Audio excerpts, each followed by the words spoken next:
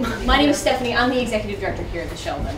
And we're really pleased to sort of, I'm not sure how many of you have had the opportunity to come join us for talks recently, but we've been focusing on bugs this year.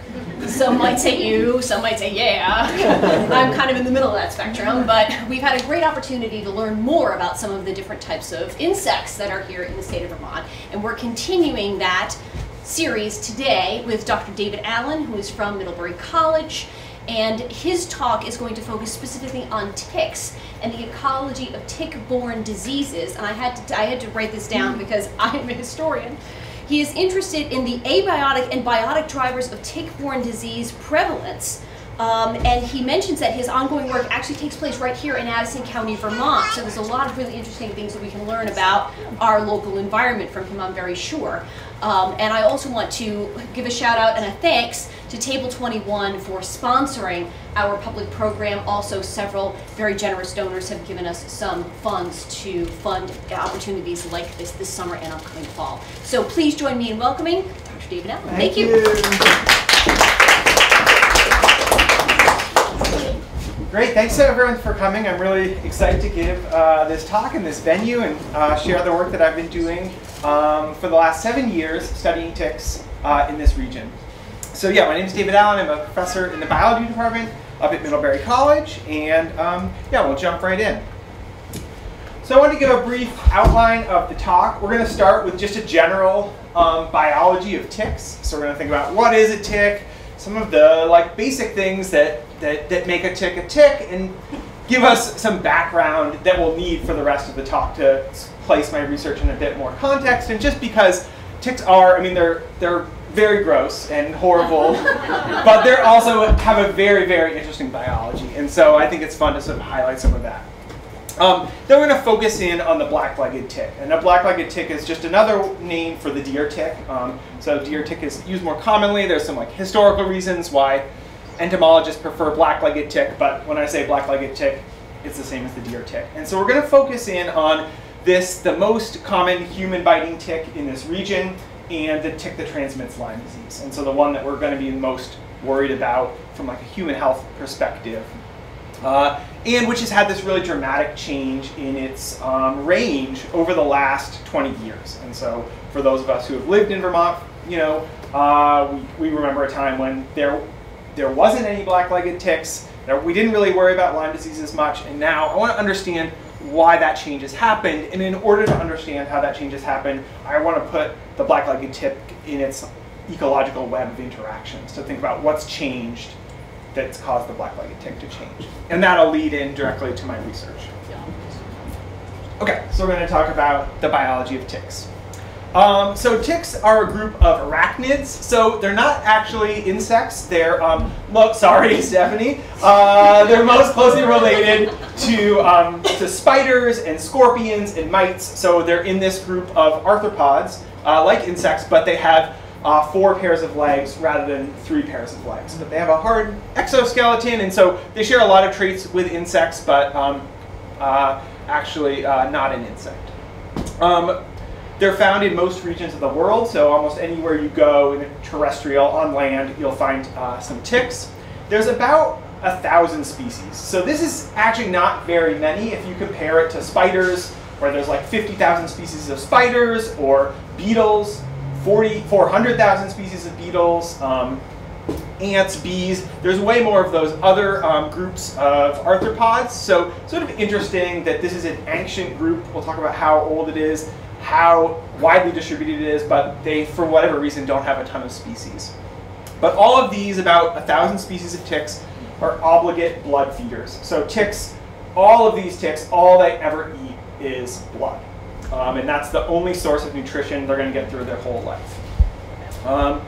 And this blood feeding happens on any terrestrial, meaning living on land, vertebrate. So every class of vertebrates, these are these sort of like 4 big groups of vertebrates, they all have ticks that feed on them. So we know about mammals that ticks feed on, but they also feed on birds, reptiles, and more rarely amphibians. So here we can just see some of the diversity of ticks. This is a dog tick here that's on a blade of grass, and it's looking for a host, so it has this very clear behavior that we'll talk about, like waving its first pair of legs around, trying to grab a host. This is the Lone Star tick. We don't have this one here. It's found a little bit further south, but also a tick that's had range expansion. This is a really strange tick. It's called a soft-back tick. We'll talk about these briefly, soft-back ticks, and here she's laying her eggs. So that's what those spheres are there. I should say that there'll be definitely time at the end for questions, but if something really jumps out at you in the middle, I'm happy to take questions throughout as well. So we'll just briefly talk about the evolutionary history of ticks. I talked about them, a pretty ancient group, so there's evidence that they go back at least 200 million years, but this is a preserved tick that was preserved in amber. So ticks don't fossilize very well, so we don't have a great fossil record, but one way that we can get at them is with these chants when they get preserved in amber that then will stay for millions and millions of years. So this is a dinosaur feather. So the dinosaurs led to the birds. Our birds are the descendants of dinosaurs, and some of these sort of like proto-birds or dinosaurs that are going to lead to the birds had feathers even before they became birds. So this tick here was preserved with this dinosaur feather from 100 million years ago. So it's likely that this tick was feeding on a dinosaur. So even the dinosaurs 100 million years ago had to deal with ticks. There's two broad groups of ticks. There's the hard-bodied ticks and the soft-bodied ticks. So here we have this black-legged tick, also called the deer tick. So this is the main tick we're going to be talking about today. It has this hard sort of shield on its back. But then there's another broad group of ticks that have this sort of like more leathery, soft skin. And these are called the soft ticks. These more rarely bite humans, so you're not coming into contact with them as much. But they have very distinct feeding and biology and behavior. So I just want to say that most of what I'm going to say today is applying to the hard ticks, and we're not going to really talking about the soft ticks. But got to say that so I don't, say something that's not true about the soft ticks. So all hard-bodied ticks go through 3 life stages in their life. So this is a finger here with a black-legged tick, and we can see these 3 life stages sequentially. So they're born from an egg as a larva, and interestingly, these larvae only have 3 pairs of legs. So for some reason, they don't have that 4th pair of legs as a larva. This larva is going to take a blood meal, a single blood meal as a larva, and then molt to a nymph. So it uses that blood to molt to a nymph. That nymph will then take a single blood meal and then molt and turn into an adult. So at this point we can get a male adult or a female adult. And then the female adult will take a 3rd blood meal and then use all that blood to make eggs, lay potentially 2,000 to 3,000 eggs, and then they're going to hatch as larvae. So that's our life cycle here, where we have 3 distinct stages, and at each stage they take a single blood meal. So it's a little bit different than like a mosquito who will go out, she'll take some blood, lay some eggs, take some blood, lay some eggs, and she could do that for many, many cycles. But here we're feeding just once per blood meal, or per life stage. And then there's a long development phase in between. And the length of time depends on the species. Some species can do this life cycle faster or shorter, but it also depends on the temperature. So this tick has a broad range in eastern North America. And around here, this life cycle will take 2 to 3 years. But in South Carolina, the same tick can do that all in 1 year, just because it's warmer and the development is faster. Okay, so ticks are feeding on blood. That's their only source of food, and so they have a very specialized anatomy that reflects this blood feeding. So what we're looking at is a beautiful scanning electron microscope image that was taken by one of my colleagues, Jody Smith at Middlebury. This is a nymphal, or the nymph stage of the black-legged tick, and it's on its back. So we're looking at the underside of the tick and the top of it. So this is the first pair of legs, the base where they connect to the body, and then this is sort of like the head of the tick. And what we're going to talk about here are these feeding appendages. So it has a pair of palps and then in the center, a hypostome. So these palps are predominantly sensory organs. So the little hairs on the palps are sensilia, or they're sensing. And maybe Greg talked about that with like the antenna of fireflies and ants, sort of similar here. These aren't antenna, but sort of functioning like it. And so then these sensilia are very sensitive at detecting changes in temperature, little puffs of air or vibration, carbon dioxide. So that's what ticks are sensing. This tick doesn't have any eyes, so it's blind, so it's just moving around the world, smelling carbon dioxide, feeling vibrations, feeling heat to try to find a host, and then once it gets on a host, find like a nice spot, like a warm, sheltered spot. Yeah? So you've said it twice now, quickly. The things that it's sensing to determine whether that's a place it wants to attach are temperature, vibrations or movement, and carbon dioxide. So it knows that we are breathing out carbon dioxide. And so if it can find a place where there's localized high concentration of carbon dioxide, that's a good sign that there's a vertebrate that's respiring and is healthy, and okay, that's a good host to have. They probably sense other chemicals. So they do have some sex pheromones, so that they're also out there looking for a mate, and they may sort of, some ticks are more species specific than others. So this is a generalist tick. It'll feed on anything that comes by. A deer, a dog, a mouse, a human, but also a robin that's on the bottom of the, or a lizard further south. But maybe some ticks that are more species specific are also smelling for cues of that species, but that's not the case for this tick. At the end of the palps are these cutting appendages. So before it's going to feed on you, it actually sort of slices into the host's skin. The palps then spread out, and the part that goes into the host is this nasty hypostome with these recurved teeth that helps it sort of like anchor into the host. So ticks are, again, contrasting with mosquitoes, are what we call slow feeders. So they'll feed for days on the host. So maybe 3 days to a week, they're slowly imbibing all the blood that they need. Versus a mosquito, like, it's buzzing around, it wants to suck on your blood for at most like 30 seconds before you swat it. So these ticks have a very different strategy. They're going to feed really slowly, and so the blood is coming in through a channel in the hypostome, but then at the same time, they're alternating this blood sucking out by sending saliva in. And the way that they can do this really slow, long feed is that they have this rich chemical cocktail, or cocktail of chemical compounds that are in their saliva that are like stopping your blood from coagulating, stopping an immune response, stopping you from like feeling them. So it's actually really amazing chemistry that's going on with this tick saliva. But unfortunately, because they're sending saliva into you while they're feeding, they're also very effective blood-borne pathogen spreaders.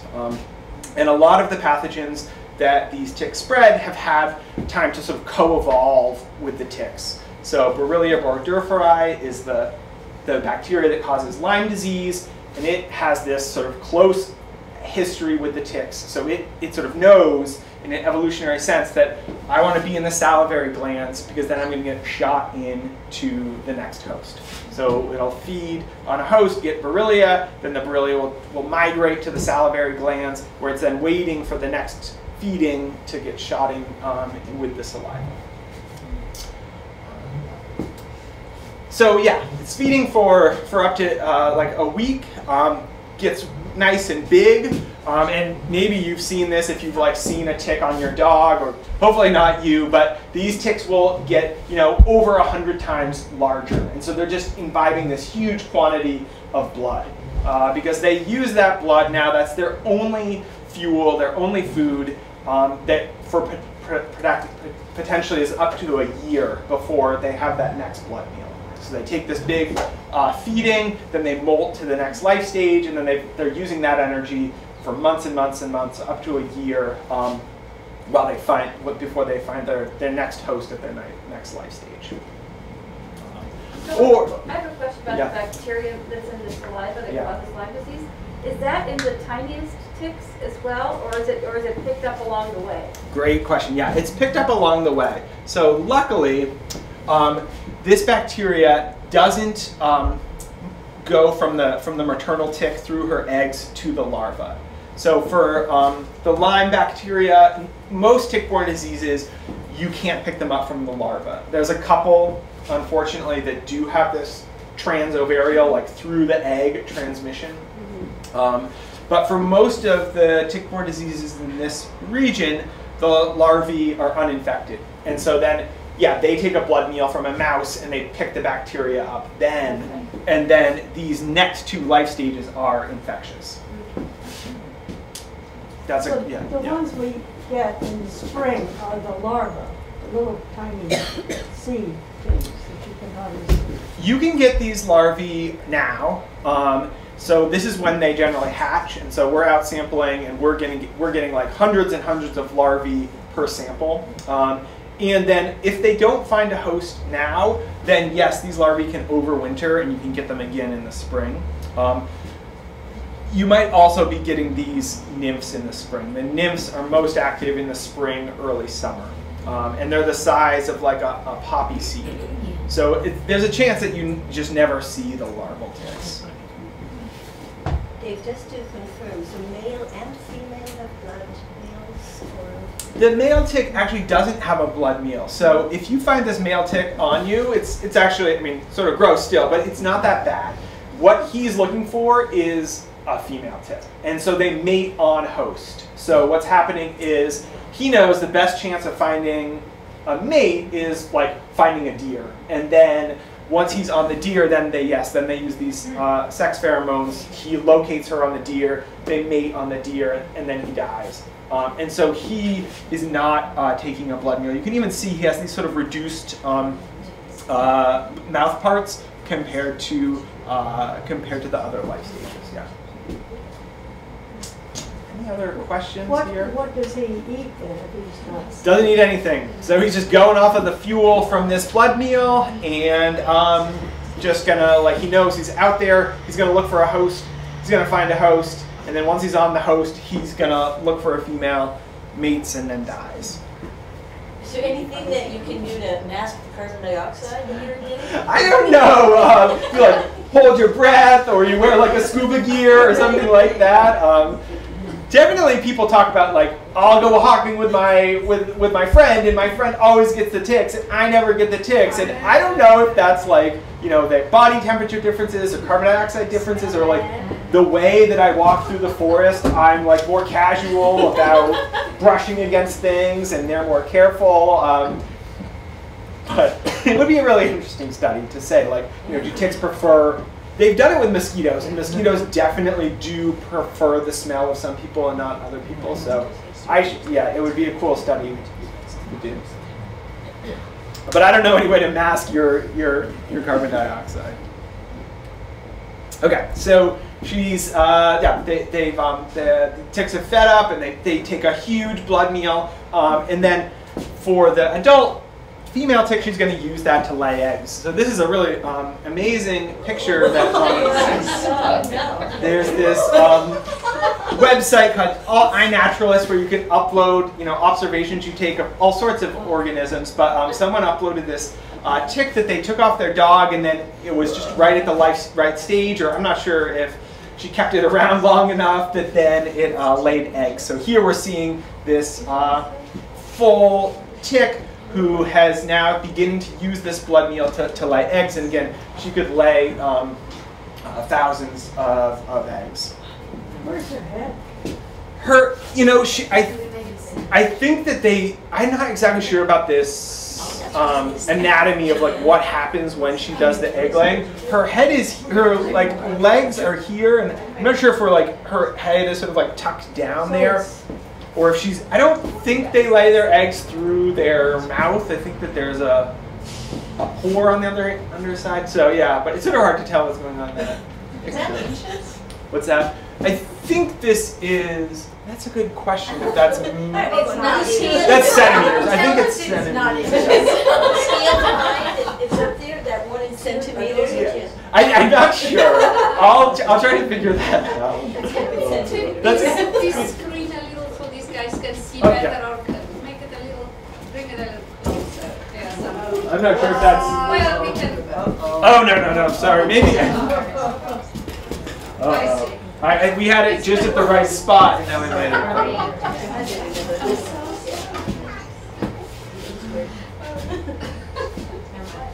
Sorry, does that help or hurt? No, that's perfect. Okay. I have a question on that picture. Are the legs shriveling up, or is that something else? This is grass. Oh, okay. The legs are, I think that's even grass here. The legs are just here and here. So once they get all big like that, yeah, the relative size of the tick compared to the legs gets quite small. And they don't, at that point, they're not very mobile. They're like pretty, wherever they fall off the deer, that's it. I know. So is there just one opening into their body, or are there two? No, she does. They do have an anal pore on the underside of the tick. Yeah. Any other questions here? How many eggs did you say? Up to 3,000 eggs for this species of tick. Yeah. But it does depend on sort of like how good that blood meal is and some other like environmental conditions. Does temperature have anything to really? Yeah. So we're going to talk about the role that temperature plays here. Yeah. And we know that there are other ticks that carry tick-borne diseases. Is a lot of the information you're sharing about the colored deer tick similar to the other ticks that carry tick-borne diseases? Yes, a lot of this is similar. We're going to get into in the next section to some specifics that really is going to apply best to Borrelia in the deer tick. But so far, this information is pretty general and would apply to other tick-borne diseases. Yeah.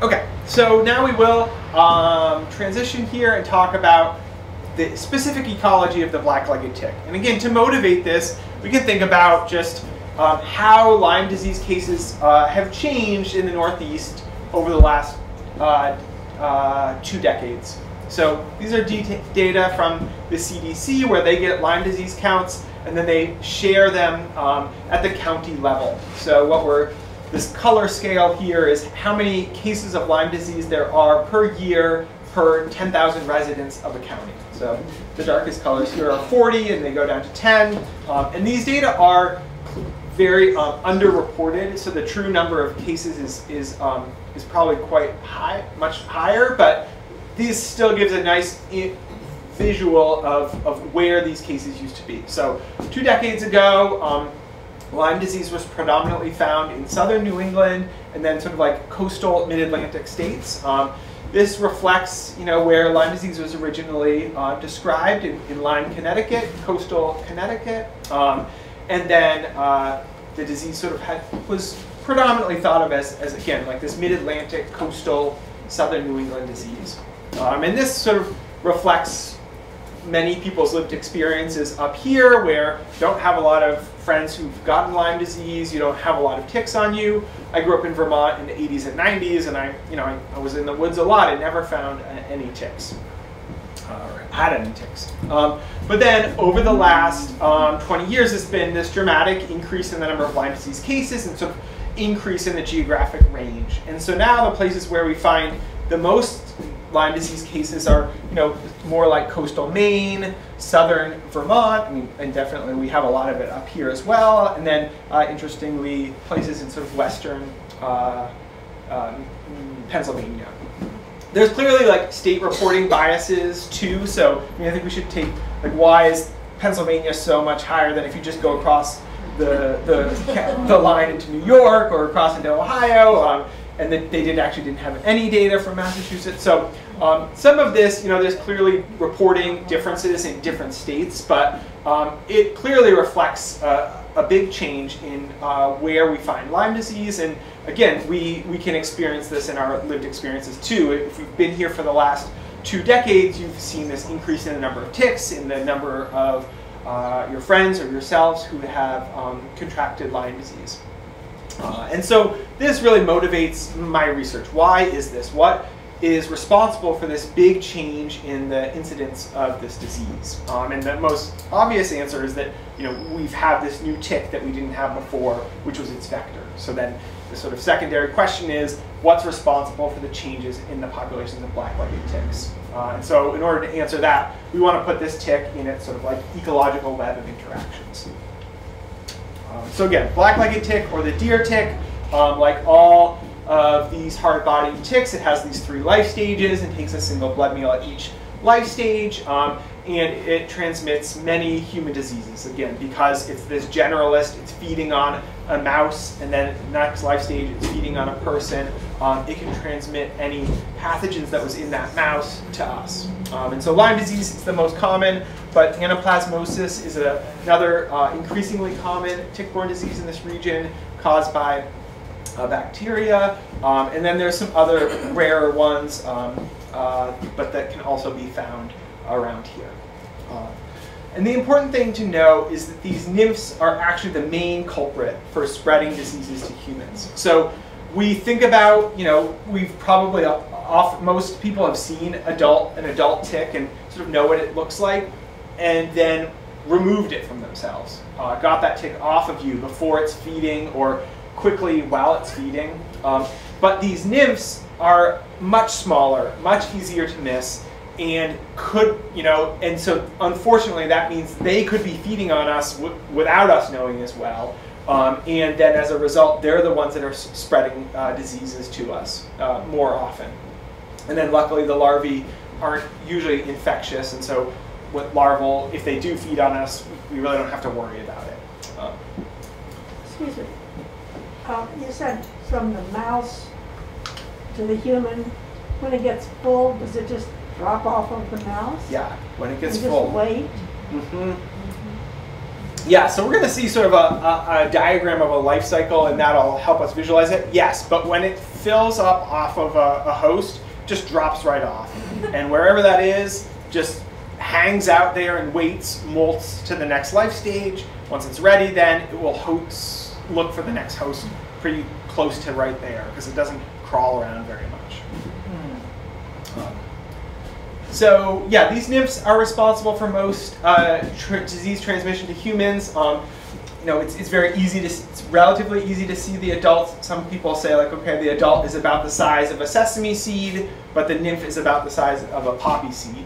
So that's often the sort of messaging that people use, and so this is including the CDC that uses this messaging. And so in order to drive it home, they put a bunch of nymphal ticks onto a poppy seed muffin, and they're like, oh, can you notice the poppy seed versus the tick? And so you like zoom in from this projector, you can't really see it, but if you saw the real image, you could see, like, that's a tick and that's a poppy seed, but it's very hard to tell the difference.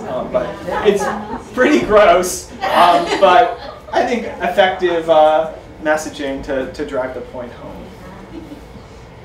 Okay, so this I think will help visualize this life cycle and sort of what's happening in between the life stages. Again, sort of a simplified diagram, but we see these 3 feedings and the hosts that were happening. So we'll just quickly talk about this life cycle where the eggs hatch and the ticks are living now on the forest floor or on the vegetation on the ground. And then they will do this host seeking, where they'll sort of climb up some vegetation, wave those 2 arms around, and then anything that passes by they'll grab onto. Then they'll be on the host, and they'll search around on the host, find like a little micro site where they'll feed. So often on mice and deer, it's like on the ears, there's more vascularization, there's more blood vessels, it's a thinner skin. It's harder for the animal to groom off on the ears, and so then they'll feed there. And then once they're done feeding and they're full, they just drop right off. And wherever they are, they just will then hang out on the forest floor right there. molt to the next life stage and do it again. Generally, as the life stages progress, they're going for bigger and bigger bodied animals. Some of this is because these ticks won't crawl quite as high up on vegetation, and so they really are low. And so a mouse passing by is getting it a lot more than like a deer hoof passing by. And then additionally, these adults, they need a large quantity of blood to really get big like that. And they also are looking for something where they're likely to find a mate. So they are really keying in on the biggest bodied hosts. So humans, dogs, and then really deer. Deer are thought to be the main host of this adult life stage, which is why it's called the deer tick. The other thing to say is just this life cycle takes about 3 years. So the larvae are most likely to be out in late summer. They'll feed, drop off, and then overwinter. And then the nymphs come out the next spring or summer. Then these are feeding, again, potentially on small mammals, but then also on dogs or people, and drop off here in summer. Then develop. The adults come out in the fall. So often these adults are found, quite late in the fall, feed, drop off, and then overwinter and lay their eggs in the following summer, and then that gets these larvae back out in sort of late summer. So we have these two overwintering, so it can last between a full 3 years. Yeah.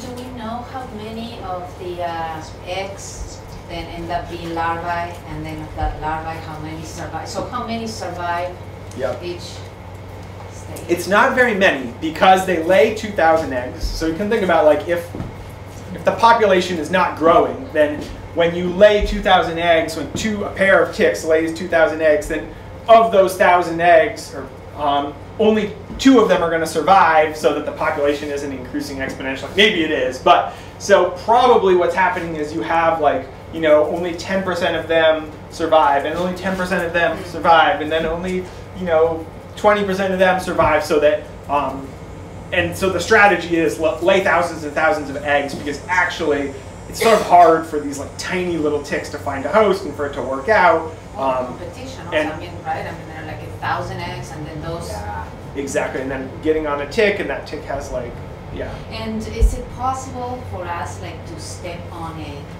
nest of ticks? Yeah, so you can.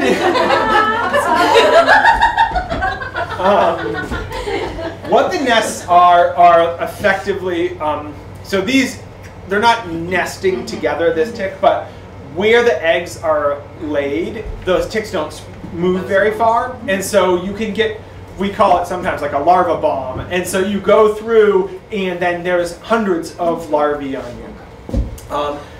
Fortunately, then these life stages are now spread out, because then they get on a mouse, and the mouse is running around, and so the nymphs aren't all clustered together in one space as much. Is it known who eats the eggs and the larvae? Yeah, so that's a great question, because we want to think about this web of interactions. The greatest thing would be if we have some some predators of these. Some birds will eat these, so you can think about people talk about guinea fowls or chickens that are pecking away and will eat them, and they're pretty good at eating them. Some spiders and some millipedes are very good predators in the leaf litter layer. There's some fungal diseases that the ticks can get. So if it actually gets way too wet, then then it's good for fungi to spread, and that's a biocontrol that's been used or tested, where you spray this fungal spores. There's some nematodes that will eat the eggs. There's a wasp that is a parasite of ticks, the way that sometimes you can have these parasitic wasps of other arthropods. There's no real great predators of them, unfortunately. This diagram shows where on the ground and on plants you might find ticks. And so you're showing the forest floor, so that's leaves, leaf matter, and you're showing grasses. what other types of plants and how high up from the ground might you find ticks? Yeah, so these ticks are less likely to be found in the middle of a lawn or grass. They have this grass in the picture. I don't love that. There's other tick species that are more likely like in the middle of very grassy areas. They like the leaf litter layer to not dry out or to be too sunny, and so they're more likely to be found in a forest, in the leaf litter of a forest. But then once you're in the forest, they will like climb up on a fern or a seedling, or the adults more will climb up on like a shrub. And so if you have sort of like a shrubby opening in a forest, like a power line cut or whatever, then you could like walk through that, and then the adults will be higher up on like shrubby areas to get onto a deer. So any sort of vegetation that's growing on the forest floor, or then like sort of in this ecotone or this transition zone from a forest to a field, that the tick will sort of like bleed out into the field as well. So going back to the predators, somebody told me once an opossum. Oh yeah, we'll talk about opossums. Okay. Yeah, yeah. So you show winter time, and what you've said so far is that the ticks winter over. There's been a lot of information that at first, if you're hiking in winter below a certain temperature, there are no ticks out, and now we need to take precaution year round. So how is it that they are looking for us in winter? Yes, so the adult can be active at quite cold temperatures. So they'll hatch in the fall, because these ticks have fed in the summer, and it takes them a little while to develop. They're going to hatch around October, November, but they can be active above, I would say, maybe like just above freezing. So like when it down to like 40 degrees Fahrenheit or like 4 or 5 degrees Celsius, I can think they'd be active.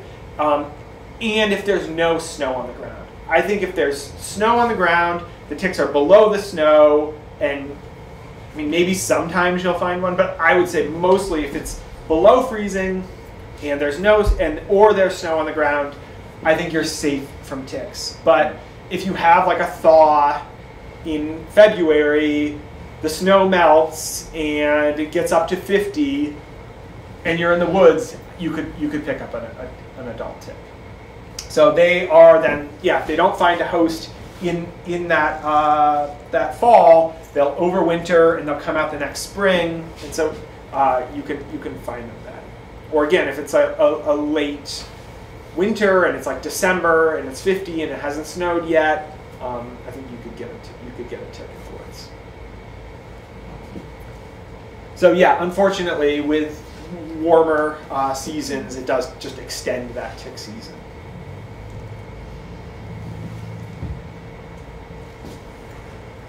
Okay, so we're going to use this diagram to sort of think about this question of like what drives black-legged tick population size. So why are the black-legged tick populations bigger now than before? Why do we find them here and we didn't find them before? And we're going to break it up into two sort of broad groups of drivers, of mechanisms. And the one is the host community.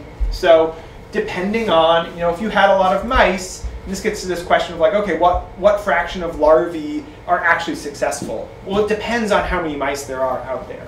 If there's tons and tons of mice, like 100 mice in this little forest, they're all running around, then a lot more of these larvae are going to find a host. Versus if, for whatever reason, this forest doesn't have many mice in it, then these larvae are out there looking and they never find a host, and they're going to die.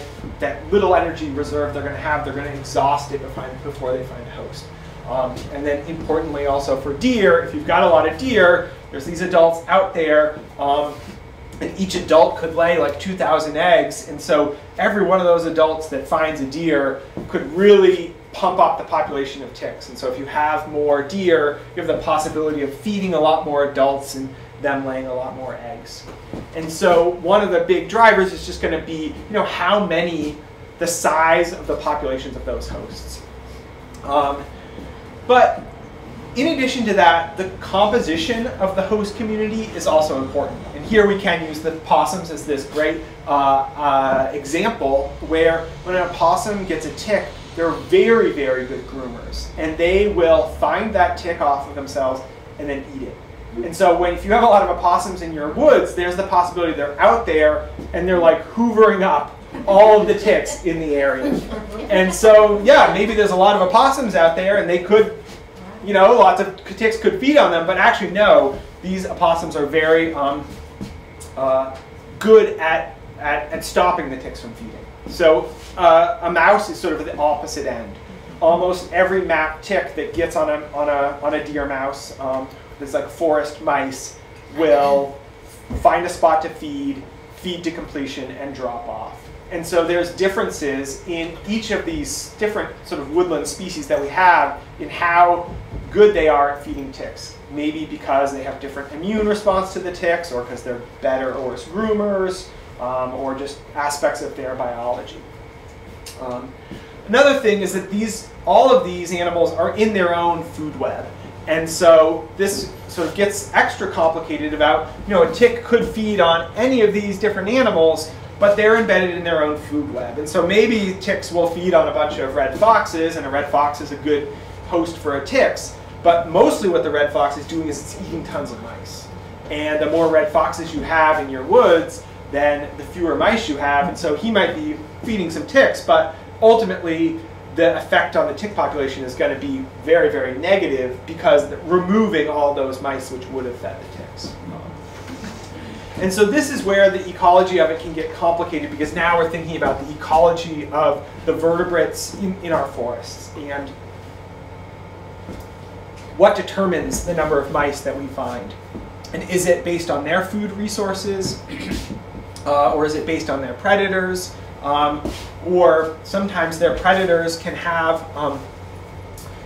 outcompeted by other predators. So there's this idea out there that coyotes are very good at keeping away foxes and bobcats, because the coyotes are territorial, they're larger than a fox or bobcat, but the coyote itself doesn't want to eat a mouse because it's just too small for a coyote. So some people have suggested this sort of a chain of interactions where if you have a lot of coyotes, they're excluding these other important predators, and then that actually helps the mouse population, which helps the tick population.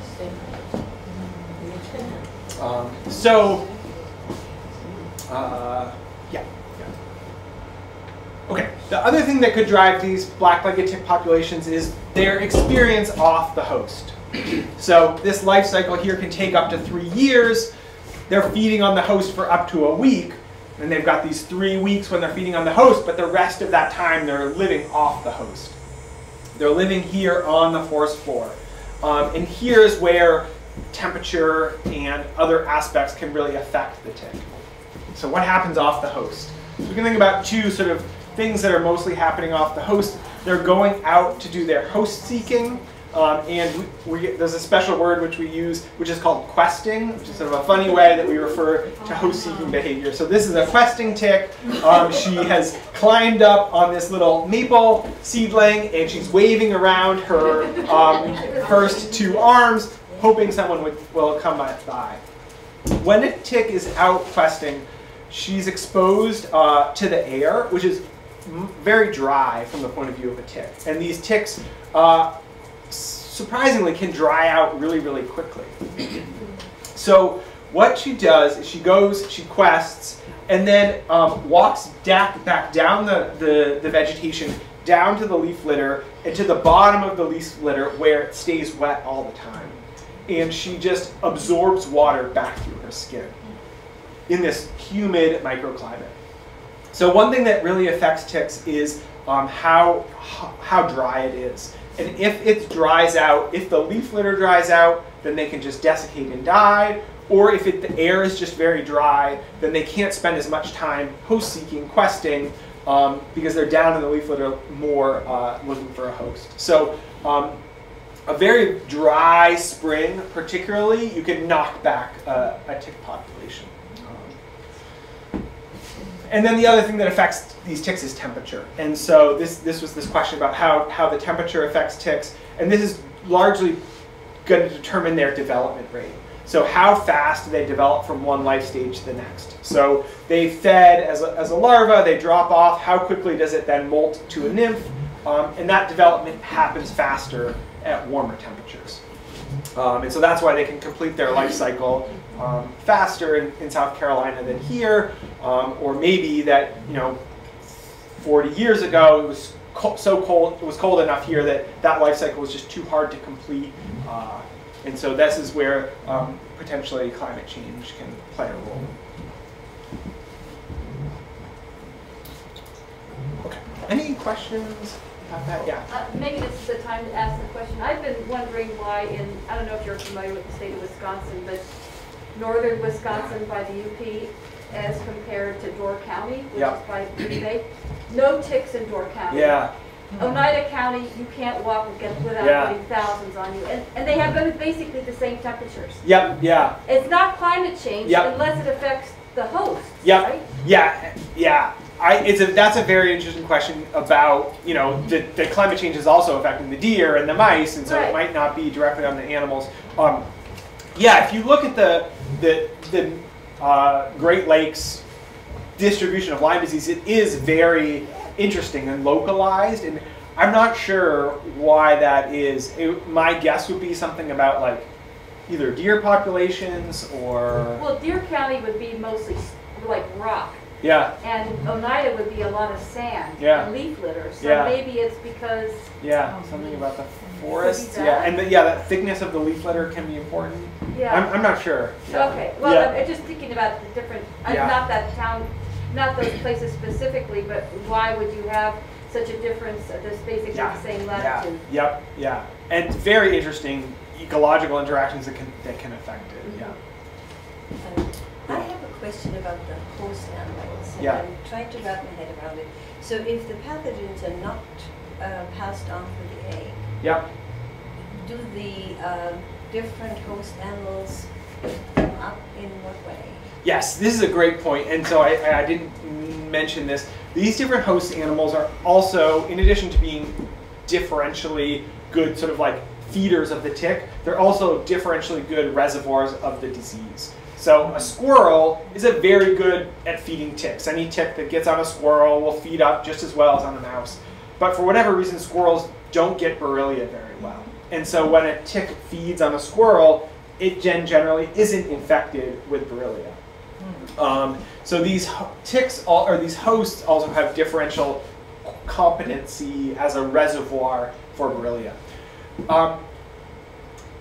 The Borrelia exists and maintained in a cycle between ticks and predominantly mice. And so it's hard to tell in this diagram because this is sort of like the cycle of the tick population, but not through time. And so what happens is the nymphs emerge first.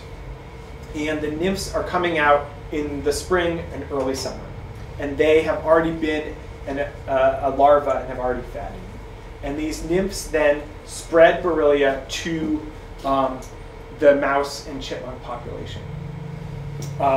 Then later in the summer, the next cohort of larvae come out. And then these larvae then are feeding on the same mice that the previous cohort of nymphs have already fed on.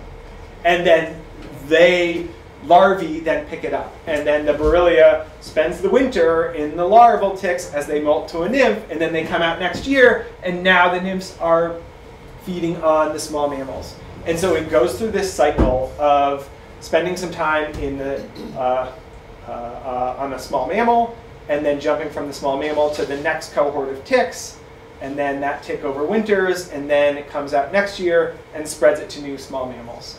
And so it's what's called an enzootic cycle. So endemic would be a disease that's in people. Enzootic means it's in animals, and it's persisting in this cycle between ticks and small mammals. And it relies on the fact that these nymphs are feeding earlier in the year than the larvae, so that they can sort of spread the disease to a new population of mice.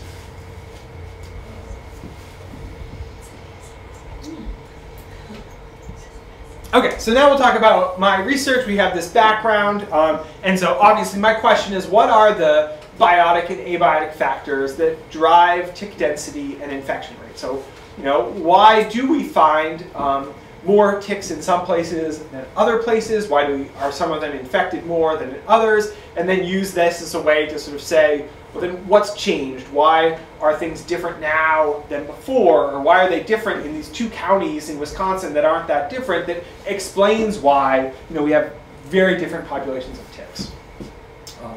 And so now I've sort of we talked about the biotic factors. This is the living factor. So this is sort of like the host community. And then abiotic is like the temperature and the climate. So what is explaining these differences in the number of ticks? So yeah, I do my research all here in Addison County. And in order to get these sort of differences in abiotic factors, I really leveraged elevation. And so as you go up higher in the mountains, it gets colder. So the snowball is a very different climate than, you know, here in town. And these forests are actually very different here. So some forests here on Snake Mountain or Chipman Hill, or little forest fragments sort of scattered throughout the valley, versus these forests that are in the Green Mountain National Forest. So what we do is we go and we sample for ticks using this method, very simple method called drag cloth sampling. So this is one of my former students, Sebastian, dragging this cloth along the ground. The ticks are questing, and then they'll just grab anything that passes by. So even though this isn't warm, it's not extruding any carbon dioxide, that motion is enough for them to grab on. And then we check the drag cloth every 10 meters, and we count the number of ticks that are found on it. Eventually they would drop off the drag cloth, they would crawl around, they'd be like, where's the warm spot? Where's the carbon dioxide? I'm like, wait a minute, even though it's moving, but as long as we check it often enough, we're getting those questing ticks. And so we've conducted this tick sampling at these sites that I showed you for the last 7 years. So then you've got to be really carefully looking for the ticks. Luckily, the drag cloth is white, so the ticks will sort of stick out. And so there's a nymphal tick next to my finger. So then we bring the ticks back to the lab, and we do a molecular assay to test for whether the tick is infected with the Lyme disease agent. We also test for some of the other tick-borne pathogens, but the focus here is mostly the Lyme disease agent.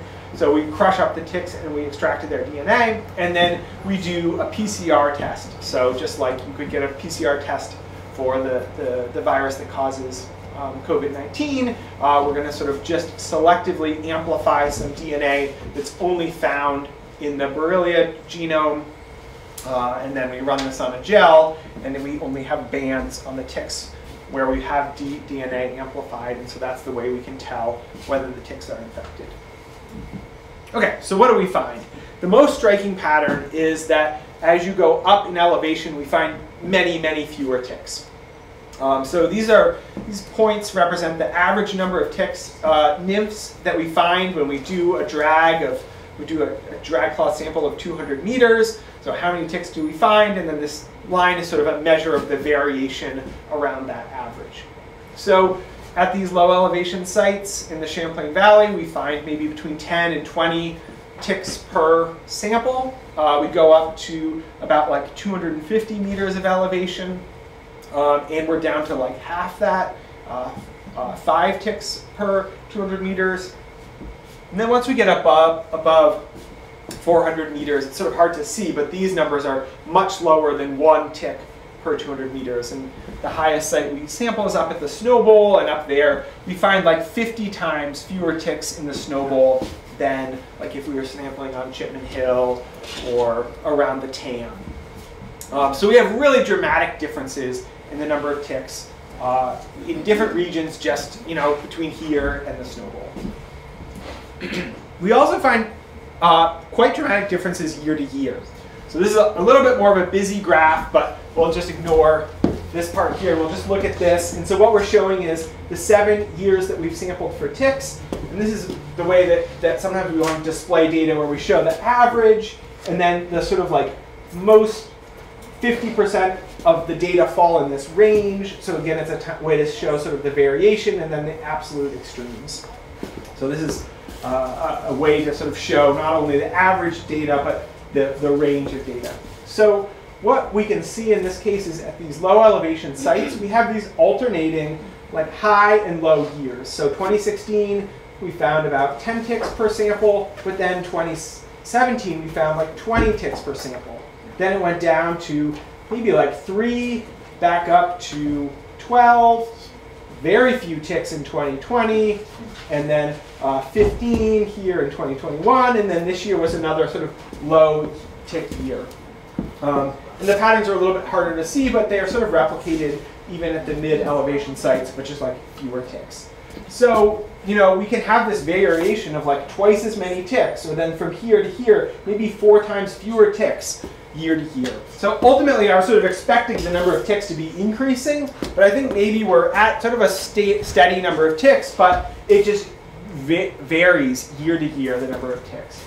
And here, I don't really have an answer. I mean, ultimately, I'd like to make this data set long enough that I can say, oh, was it a cold winter that knocked them back, or did we have more mice this year, and then those mice fed all the larvae, so the next year we had a lot of nymphs. But there's these sort of time lags in the data that make it tricky. If we had a lot of deer here, then those deer would make more larvae in this year, and then that would make more nymphs in this year. And so ultimately, the number of nymphs this year is reflecting how many larvae there were last year and how many adults there were the year before. And so there we could have these, in addition to sort of complex ecological interactions, sort of time lags in the interactions. Excuse me. Yeah. 2020 was the year that COVID started. Would that have any effect on your research and that you weren't able to? That's a great point. This summer, usually I have a group of 3 or 4 students. We're out in the woods together. That summer I couldn't have any students, so I did all this tick sampling alone. So maybe it's just that I'm not as good at tick sampling for ticks as my students. I hope that's not the case. I hope that's really reflecting. Maybe we put an asterisk there. I think this is true. I think I'm actually very good at finding the ticks, and I use the same methods that I would with my students. Yeah. Would it correlate with dryness or not? It could definitely correlate with dryness. So if these summers are dry, the ticks are less active, and so this is sampling, drag cloth sampling, is only the ticks that are out there looking for a host. If it's a really dry time, then they might not be sampling. So I think that it's just so hard because of this complex web of interactions, and if I have enough years, maybe I can find some of those correlates of dryness or the number of mice. Yeah. Why do you think in higher elevations there's less variation? Yeah, so I think it could just be that there's fewer numbers of ticks, and then because of those lower numbers, there's just not as much, like if you're up at 10, sometimes it could be 20, sometimes it could be 3, but if your average is like 1, then there's just not much range around that 1. And so if you zoomed in on these, there would be more relative variation, but because of the scale, it's sort of being blown out by this one. But it could also be that there's less variation, I'm not entirely sure. So are you displaying ticks in general, or ticks only at the nymph stage? This is just ticks of the nymph stage. And so here the nymphs are the most important transmitters to humans. So they're often used as sort of the proxy for risk. How many nymphs are there out there at a time? And that's the best proxy for human risk. And I'm also just using it as sort of a static, like, okay, I'm just going to use one of the life stages to make the comparison, but the pattern would be the same if I looked at larvae or adults.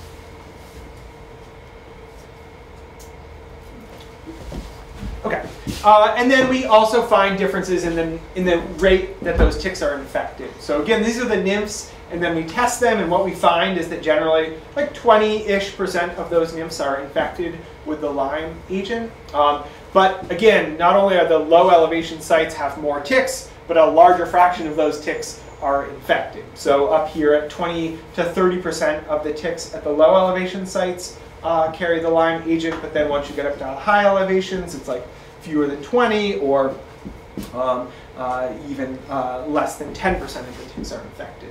So again, this is just the nymphs, their infection rate. Okay, so the big question is, why is this? What's the mechanism that drives this pattern? What's the driver?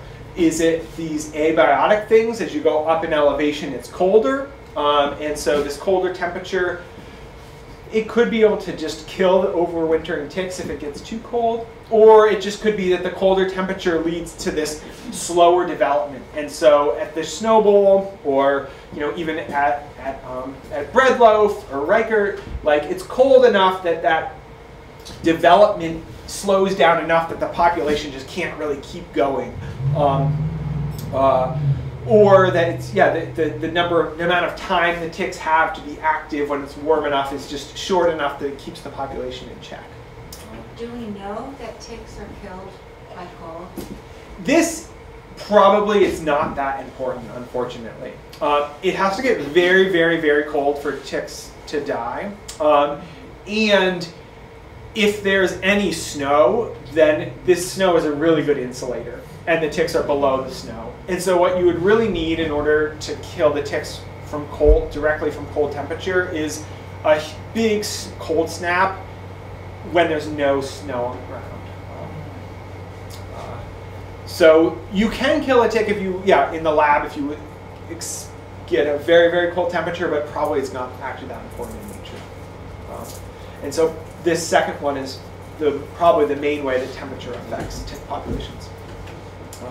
Okay, the other thing that could affect these tick populations is the host community, and another big difference as we go from the forests here to the forests, around Breadloaf or around Reichert, is that we have very different forest sizes. So here, the Champlain Valley has this agricultural area surrounding smaller forest fragments, versus this sort of large contiguous forest of the Green Mountain National Forest at the high elevation site. And there's this idea that more fragmentation tolerant species are also really the best tick hosts. So a white-footed mouse, a deer mouse, or a white-tailed deer. These are ticks or animals that are very good at feeding ticks and are very efficient reservoirs of Borrelia. The mouse is, and they also are relatively less sensitive to human activity. They don't mind living in a little forest fragment or going between that forest and a cornfield or a hayfield. Versus maybe in a larger forest fragment, we can support some of the better small mammal predators like foxes or owls or bobcats that could be more sensitive to human activity and need that larger forest. And so unfortunately, both of these things are changing with elevation at the same time. And so ultimately what I'm interested in doing is trying to tease these apart. Try to tease apart the abiotic versus the biotic drivers. And I'll say, just to foreshadow, I don't have the answer yet. And so this is the work that I'm sort of ongoing doing now, and I can sort of give you some idea of how I figure this out as I, like Marita said, try to figure out as we go year to year, why do we have that variation? Or why are there 50 times fewer ticks at the Snow Bowl versus down here? Is it just the temperature, or are there differences in the host community? So there's two ways I'm trying to do that. One is to directly measure ticks' response to these different abiotic conditions. This is work that I've been working on with my students, where we make these little tick enclosures and we keep ticks inside of. We've tried different methods, but these are these little mesh things that we've sunk into the ground, and then we use this product called Tanglefoot along the outside. That's this very sticky substance that the ticks will walk up to, and then they won't pass it because they get stuck on it. And then we keep the ticks alive in here and then count their activity when they're questing, or then come back and see how many are alive, or we do a rain block or put them under a greenhouse. And so we're trying to directly see how those different abiotic conditions affect ticks. It's a little tricky, and we're still sort of working out these methods, but some of my students have come up with some results of like, okay, well, how cold does it have to be before the adults stop questing? And so this is actually directly related to one of these earlier questions of like, as it heats up, how much more of the ticks are active. The other way is we want to then see what are those hosts that we find at these different sites. Do we actually have different animals at the Snow Bowl than at Chipman Hill that could describe those differences in ticks? So we take two methods here. One, we sample for the small mammals using these Sherman live traps. So we set out these traps during night. That allows us to trap the nocturnal small-bodied mammals. We tag the animal, take a small tissue sample, and then count the ticks on it. And then we do this 3 nights in a row, and you can use these mark recapture methods to estimate the population size. So some of the small mammals that we get, mostly these Paramuscus mice. There's 2 species of Paramuscus mice, the white-footed mouse and the deer mouse. These shrews, it's a vole, and every so often it's pretty cool to get a flying squirrel. So the way that we get those bigger animals is with game cameras or camera traps. So you set up these cameras that are motion censored, and then you can go through the pictures and identify the different images to count, like, okay, how many deer are there at this site versus another site, or do we have bobcats at this site? Do we have coyotes at this site? Can we try to tease apart some of those interactions? Like if we have a lot of coyotes, do we actually have fewer foxes? And then there's methods for trying to estimate the sort of like range of view of the camera, and then you count how many animals you get, and you can get a sort of relative density of the animals based on this. So like I said, these are still in progress. I'm sort of tweaking these methods, and then ultimately we'll be analyzing the data to try to tease these different things apart. So right now, I don't have a nice convincing answer, but I could definitely tell you, if you want to go hiking, you know, go up to Bread Loaf, hike around there.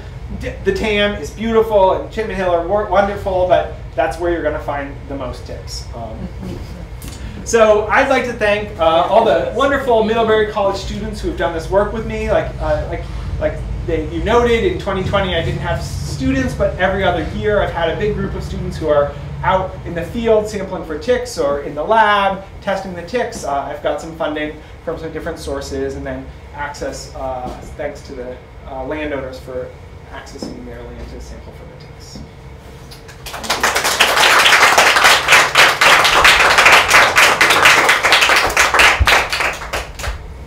So I'm happy to stick around, answer some questions, but I'm not sure if I went over time. If you need to head out, I guess I did. Feel free to head out. Pepper me with questions. Oh, pepper me with questions. So the best place to find a tick is on a deer trail? Yeah, a deer trail, or sometimes you can definitely find them so the places where there might be a lot of mice. So if you have like a little wood pile in your or if you go along an old stone wall in a forest, the mice love to live in these old stone walls, and so we definitely find these sort of like micro habitats in the forest where, I mean, maybe I'm like projecting, but I'm like, oh, that looks like a mousy spot, and then we find a lot of ticks there, because yeah, the ticks are their distribution is reflecting where they fall off a host.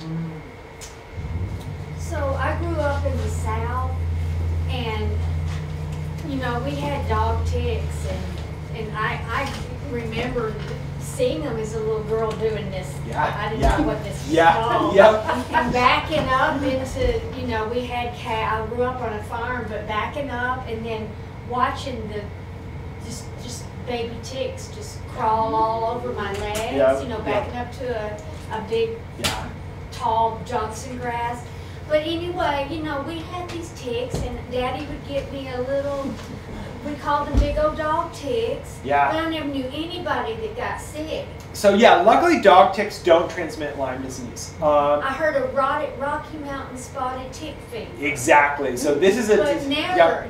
But so when did Lyme disease become a thing? And were these other diseases around, or were they there? Yeah. And Yep. or we just didn't know. Yeah. We didn't hear Yeah. about them. Or are they really new? Yep. Yep. That's my question. Yeah. Is this Yep. has always bothered me? Yep. That I grew up with ticks being ubiquitous. Yep. Yep.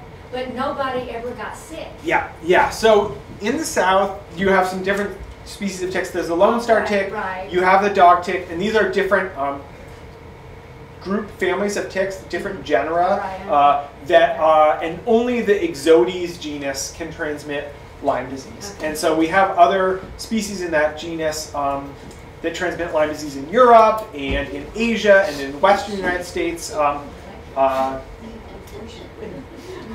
So yeah, I think this is a really tricky question. Lyme disease was described in the mid-70s. Mid-70s. So in Lyme, Connecticut, there was this outbreak of really horrible juvenile arthritis. And so these little kids were all getting arthritis in these little clusters, and they didn't know what it was. And they eventually were able to tie it to a tick, and then a little while later they found this bacteria in the tick. And so yeah, Lyme disease can get really bad in your joints. And so these kids had really, really horrible, untreated cases of Lyme disease. Since then, in the medical literature, you can go back and you can find some things where you say like, oh, this is clearly describing Lyme disease. So from the 1800s in Wisconsin and from the 1800s in Austria or Germany, there's descriptions of what is clearly Lyme disease. And then you can go back into museum specimens and you can test ticks, you can test mice, and there's mice that had Borrelia from the 1800s. And then they even found a preserved human from 2,000 years ago in Europe, and they found Lyme disease, Borrelia in this person. So Lyme disease has been around for a long time, but we've only described it since the 70s, and then we only found the agent that caused it in the 70s. And then clearly there's been this increase in the number of Lyme disease cases, and we really, how much of that is climate, how much of that is probably what happened was we chopped down all the woods, and we killed all the deer. White people when we came to North America. And the tick populations crashed because there was no forests and there was no deer. And for some reason they sort of, moved to these coastal regions, and so they are found now on Long Island, on Block Island, on Fire Island. This is where we have these historic records of the ticks that were infected and mice that were infected, and then with reforestation and increases to deer populations, probably that has spread the range where ticks could be. And so that's the story for the deer tick. Some of the other diseases, it gets trickier. Thanks. And I assume that moose don't carry the the deer tick. Right? Yes, this is a great point. Yeah, that the winter tick or the moose tick is again, it's another species of ticks. It's closely related to the dog tick, and that's a tick that has a different biology where it doesn't drop off between feeding, and so it gets on one host, and then it feeds as a larva, and then it then feeds as a nymph, and then it feeds as an adult. Sounds so much more reasonable if you're the tick. Like, once you find something, it's horrible for the moose. But as a result, it doesn't transmit diseases because it's only feeding on one animal through its whole life. But it can build up those big populations. And that moose will walk through a tick bomb of like thousands of larvae and then pick up all those ticks. Most creatures provide something. I'm trying to work out what ticks provide. What is their purpose? Mosquitoes provide food for various things. Yep. What are we learning about the positive aspects? Amen. I think it's a good question. I don't know. Maybe they are enough of a burden on a mouse population that they keep mouse populations in check. There are some specialized like fungus that will only attack a tick, and there's this wasp that she only lays her eggs in ticks, and she's a parasite of just ticks. So there's very specialized predators or parasites of ticks. So maybe that's what they're providing, but obviously, you know, we did just fine 30 years ago here without ticks. Our woods were not missing something. So I think it's a tricky question of almost philosophically, like, you know, does every organism have a purpose or not? I'm not sure. I was talking about Wisconsin, the difference between the two counties, but even in Vermont, you go to Orleans County, no ticks. Yep. The Northeast Kingdom. Right. Yeah. But if you go south of Woodsville, yeah, they're everywhere. So I don't know. There's something. And so what's the difference between Addison County and Orleans County? Yeah. Is it just cold enough? Is that the difference? Well, no, because in Wisconsin, in Oneida County, it gets to be 45 below zero all the time. Yeah. So it's not. I think it has to do with something about the host community. I think it does too. Or for some reason there's fewer mice, or maybe they have fewer deer, more foxes, and in the wild they had more moose, so that would keep the deer out. Well, no, that would be further east. Oh, that was further. Yeah. So I don't know. It's interesting. It's a great question. Yeah. So what got you interested in ticks? You know, it was that I came back here. I grew up in Springfield in the 80s and 90s, and then I got this job at Middlebury and was out in the woods. I was originally a forest ecologist. I was looking for sites to set up my forest plots, and but I was like covered with ticks, and I was like, what is this? Why is this? I don't remember any ticks growing up, and so it felt like, oh, I've got to study this, you know. So, Thank you. Well, this is fascinating. Yeah. Thank you.